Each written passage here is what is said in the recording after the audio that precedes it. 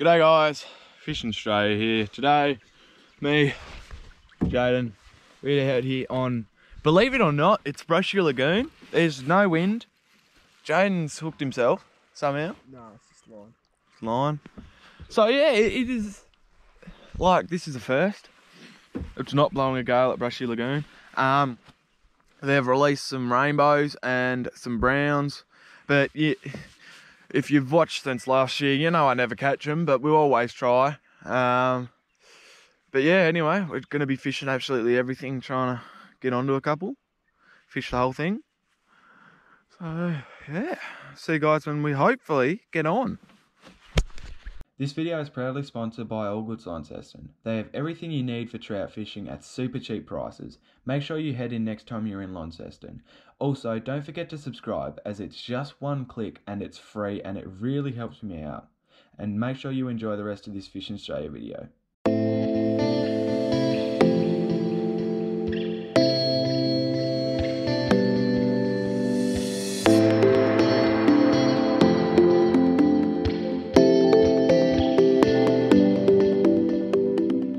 What? Oh my god! It's a nice brown. Oh my god! We're just sitting here. So how fun place is. We're just sitting here mouthing. We're just sitting here mouthing Brushy Lagoon. Blah blah blah. Oh, never caught a brown trout out of it. And then this happens. And I didn't record it.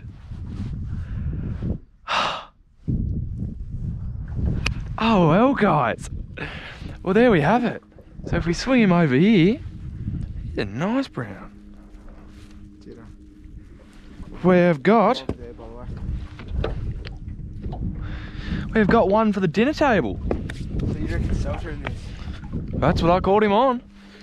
I was just fishing the crucius rod and the little tiny size 2 Meps. Just casting, we're up very shallow, and I was just casting around these trees, and voila, he came along and he ate it. And that is a surprise. Woo. So anyway, this one is going to be one for the dinner table. Considering it is a catch and take fishery, nobody really releases them here. So if you want to chuck out the brag mat up the back. Yep.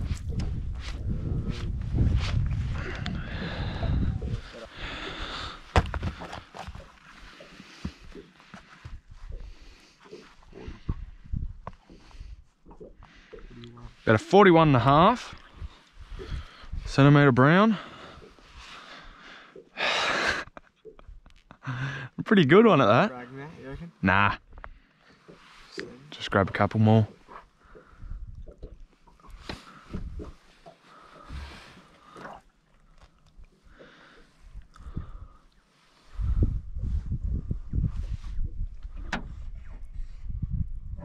So guys, so anyway, we're gonna keep this one today. So to keep your catch the best possible way you can, you want to kill them as soon as possible. So if I wasn't recording, this fish would have already been dead just straight away. But anyway, grab out the knife kit, and I'm just going to kill him and we'll process him later. So his eyes there, about there, just there, that's his brain.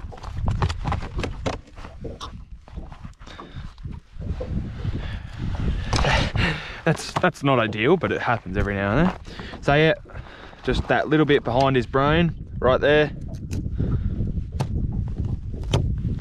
So that's gone through his brain. So now he's dead. That's the least harmful way to kill him. And then he'll just bleed out there. But anyway, we'll chuck him in the Yeti bucket and keep on fishing. Oh my God. Here comes the Yeti bucket.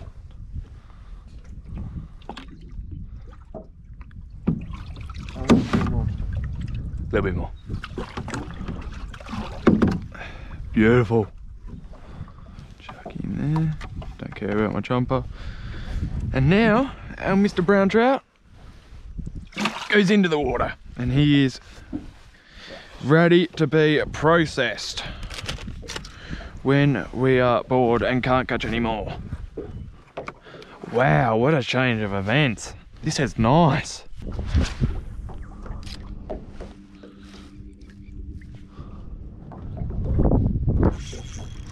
We're on again.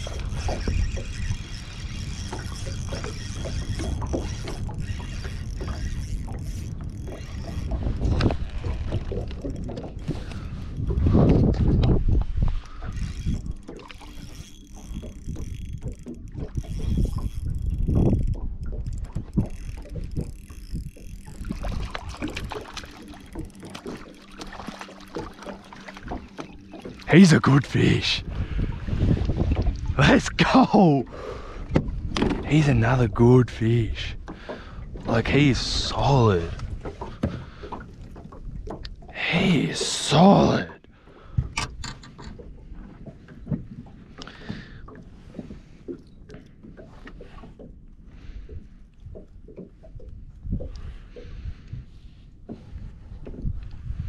Hell yes.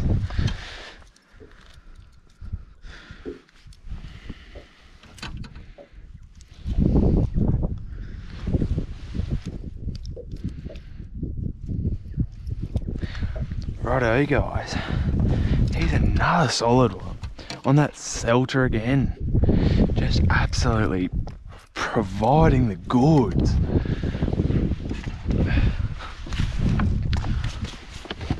So this one will be another keeper, so now we've got one each. He's just, oh, he's at the 49 mark, but that is a nice fish. If you want to grab the phone.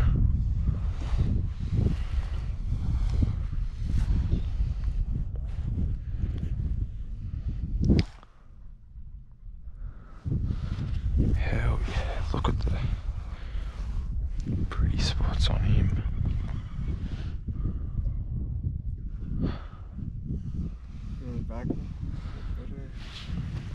So like I say guys, if you watch majority of my videos, 49 centimetre. Oh, there, yeah, 49 just. So if you watch my videos, you'd know majority of my fishing is catch and release. So I do my best to catch and release, but Brushy Lagoon, none of the fish that get put in it are, majority of them are, so they're triploids, so that means that they cannot breed. So they're purely put in for catch and cook. And the other thing is, a few fish that get put in here that can breed, they have no running water. There's no running water around the whole lake for them to push up. So it is purely for enjoyment. It is purely for hunger. So that's why I'm keeping these fish today. I just wanted to let everybody know that. But anyway, another good one. We're gonna keep him and chuck him in the Yeti bucket, and well, this is a very unexpected good day.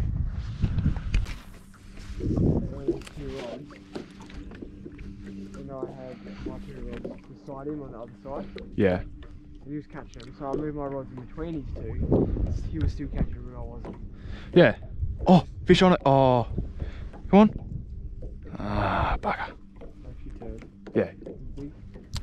No, but it was all right. Well, guys, a very successful start. Fish shallow. Got out of the algae for a bit, and found some fish. But anyway, we're gonna head down, fish some deeper sticks, and then we'll come up here and do another run of that when it's a bit warmer, give some time to fish to cool down from seeing our boat. But anyway, gonna troll down, then we'll do it up. But wish us luck.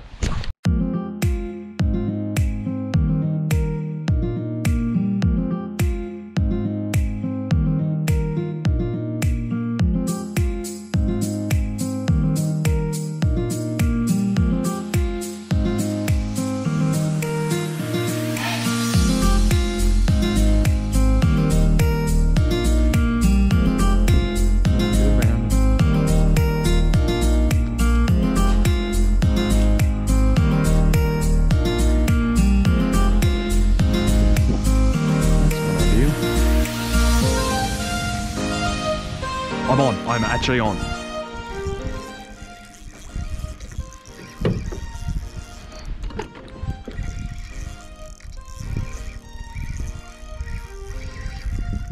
Oh yeah, it's a rainbow. It's a rainbow. Come on. Come on. Come on. Yes! Finally! Oh! Let's go! Let's go! Yeah! Final wild kind of rainbow. That's my biggest rainbow. Huh? That's my biggest rainbow. Yeah. I've caught him in Hadspen too. Let's go. He absolutely chomped that. He absolutely chomped that, and I thought I was snagged. And then I felt a head shake, and I was like, nah, you're getting out of that. Hey? And the good little boy decided to come out. So you can sort of tell. Like, if you've caught brown trout, like wild brown trout, you can tell that they are, well, pretty much what I'm trying to get out is a wild brown trout that is 35 centimeters is nowhere near this fat.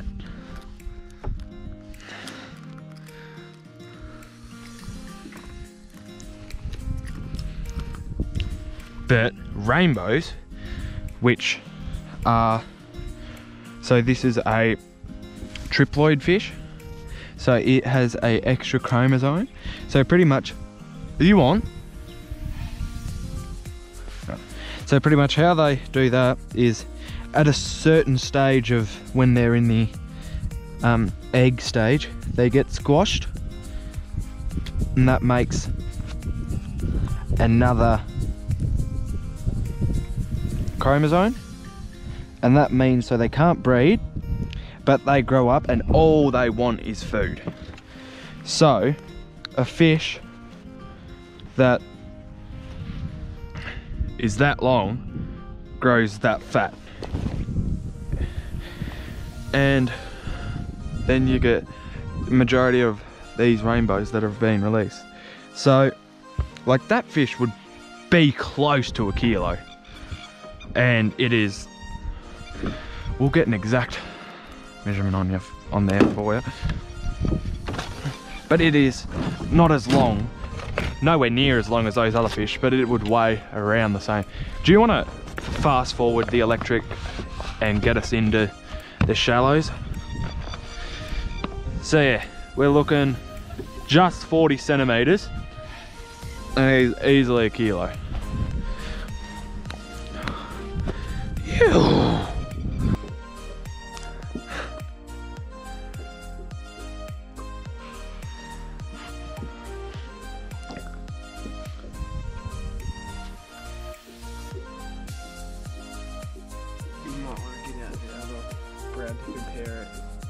How fat it is compared to that one. That's a good idea. It's a good idea, Mr. Jade. It's about the same size. So we've got that one, and this is the smaller first brown that we caught. So they are pretty much the exact same size. The brown is a little bit bigger.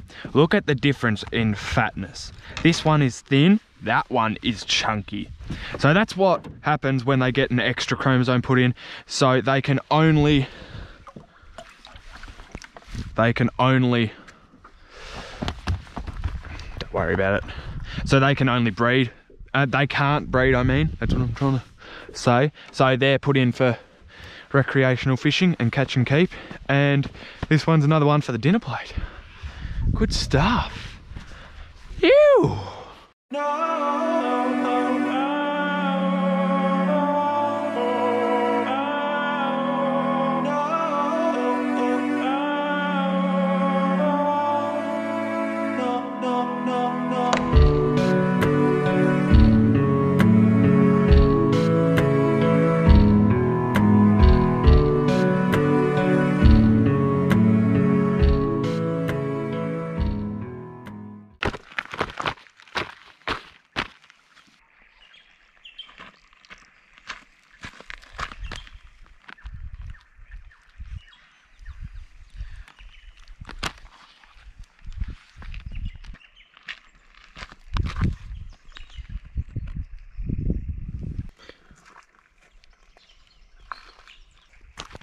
So guys, the fish for the day plus that bigger one, Jane's going to do that one, I'm going to do the little rainbow, but all trout are the same for cleaning. It is pretty simple. So I'm not going to fillet them or anything, I'm going to leave the skin on them, and I'll leave all that good. Righto, so you can't see me, which is a good thing. But anyway, so we're just going to start off by grabbing the fish and going to the belly, and you just cut in there and you cut all the way up.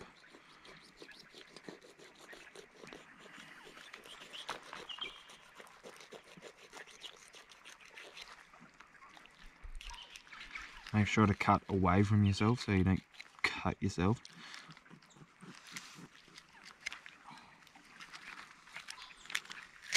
And there we go. Once you get right through to the top, you want to sort of go in behind the gills and just cut them out. Just like that, and then it'll open up. So you just want it to open up like that, and then there you are. So you've got all of its guts inside. You just want to put your hand in there, pull them all out. Jesus. So that's his belly line, so you can see what he's been eating there. And if you have a look there, it's just tiny little shellfish. That's all he's been eating, tiny little shellfish. So when he's seen the good old Mep spinner come along, he thought that is a good dinner for sure, and he gobbled it all down. Anyway, so yeah, push that out. That's a little bit close to the poo way. But anyway, now you just want to pull all of his guts out. You can cut this or it will just rip out usually, but it's not going to today. So if you do need to cut it, just sort of fit your knife in there and just cut across.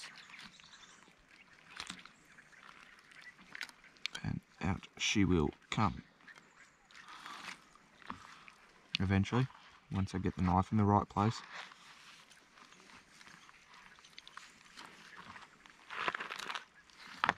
I'll just do it there for now. So yeah, that's all guts, you don't want that. Now, you get the top bit there. So you got the bloodline there, that's right up the top. So you want to put your knife straight into that and cut all of that. Cut into it. And then that's got the cover over it, and you can just sort of dig your thumb into it and push it all out like that, and you want all of that out, like absolutely every single bit of it. So I'm just going to get that out in the water and I'll be back in half a second.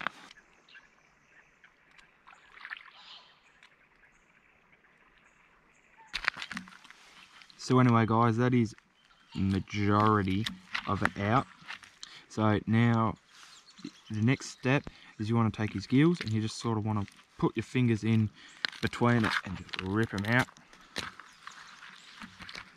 And then after that, it's just a little bit more cleaning. You just want to pick off all the guts and all that, and then get all his black bits out. And then once all these black bits are out, all you got to do is scale it, and then it is ready for the plate. So I'll just do that, and then I'll show you what it looks like at the end.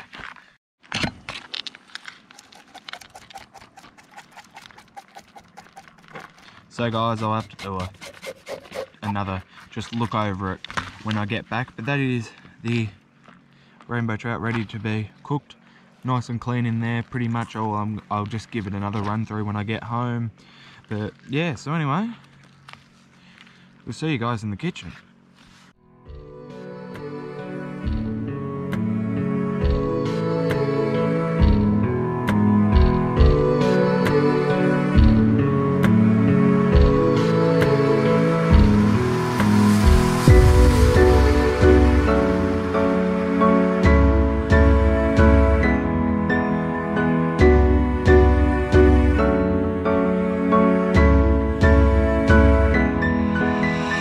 Oh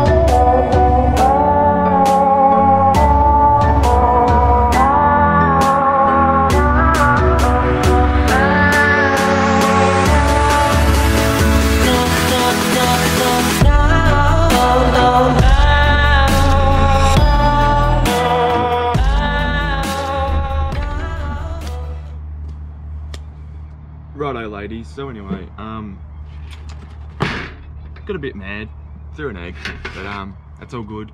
So anyway, today we're going to be cooking the rainbow, so we'll just take, oh, good, there we go. Take him off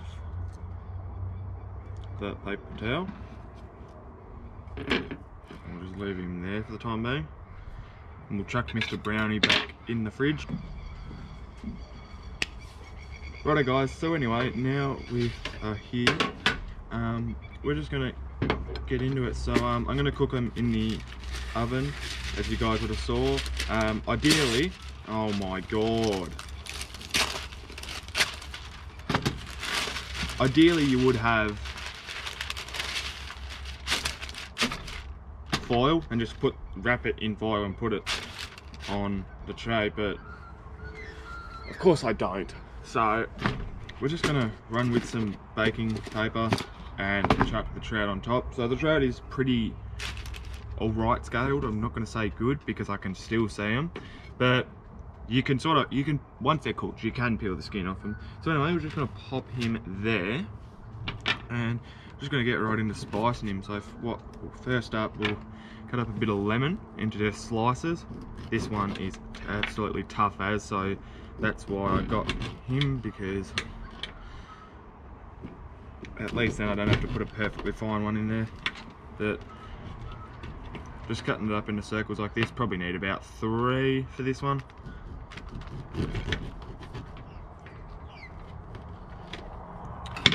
Just like that. I'm just gonna drop them inside. So there's the first bit done. With the leftover, I'm just gonna drizzle it over the top. Just like that. Righto, next up. Lemon juice stings any cuts. We got butter. You can take a big load of that. I'm just gonna spread that inside.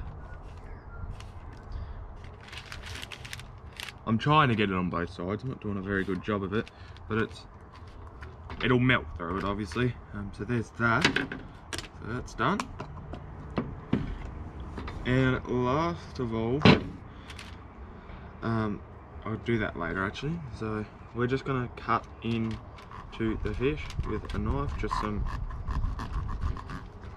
straight through cuts like that.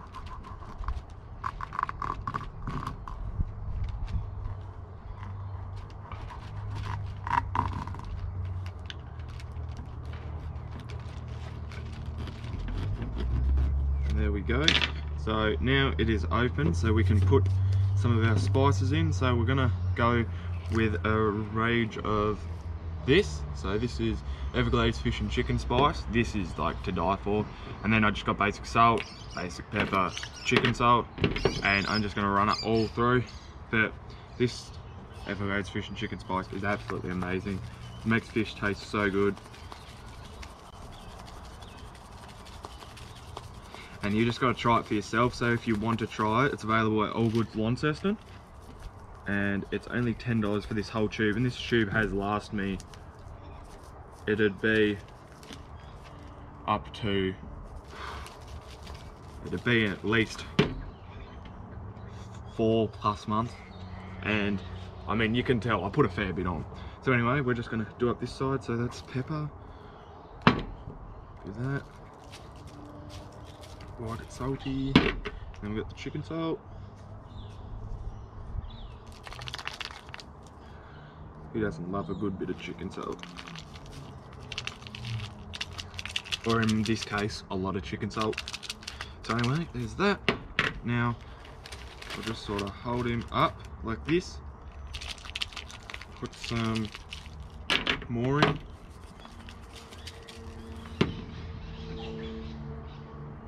Ooh, that was a lot of pepper. Salt. Righto, and now, something I'm gonna try. Never done it before. Got our egg. I'm just gonna crack it. Oh, that was a horrible. So I just gotta crack it in the middle there. So there is an egg inside the trout. I'll just chuck it over there. And then I'm just going to flip him and sort of close that so he's in there. And we'll just see how it comes out. But anyway, now to do the exact same onto the other side. So just cut, spice it up, and then we'll put her in the oven. We'll see when we're done.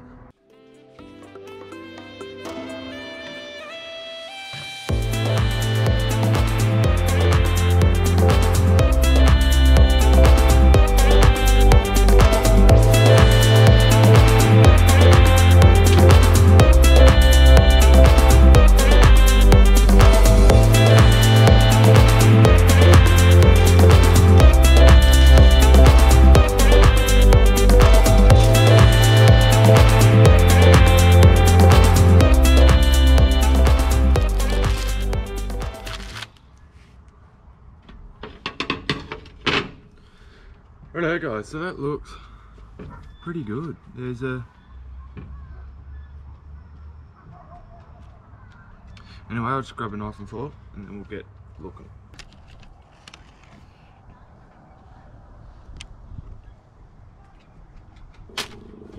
So guys, there it is. Pretty good looking. I'll just scrape the lemon out. And one more in there, edge gum. And then we'll lift her up. Oh, no we don't.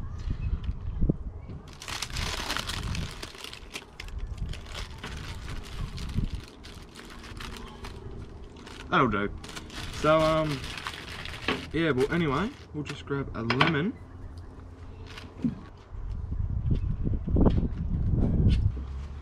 God, I'm sloppy at this catch and cook thing. So anyway, we've got our big lemon.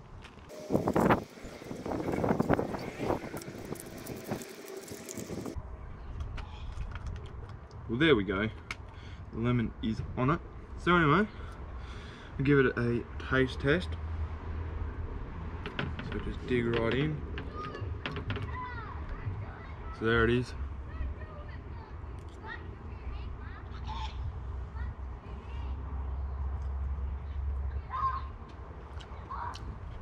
And that's pretty damn good once you get the bones out of your mouth. Obviously, it's because I just cooked it whole. You can boneless fillet them, and then you won't have to worry about bones. But trout bones are pretty big, easy to get through, and very good.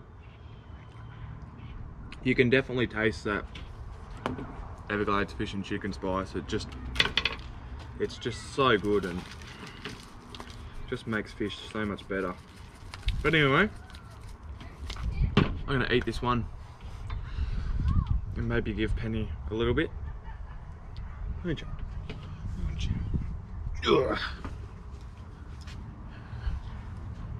anyway, that's gonna be it for this video. If you guys enjoyed it, please like, share and subscribe, and I'll see you guys next time. Say bye. Bye bye. Bye bye.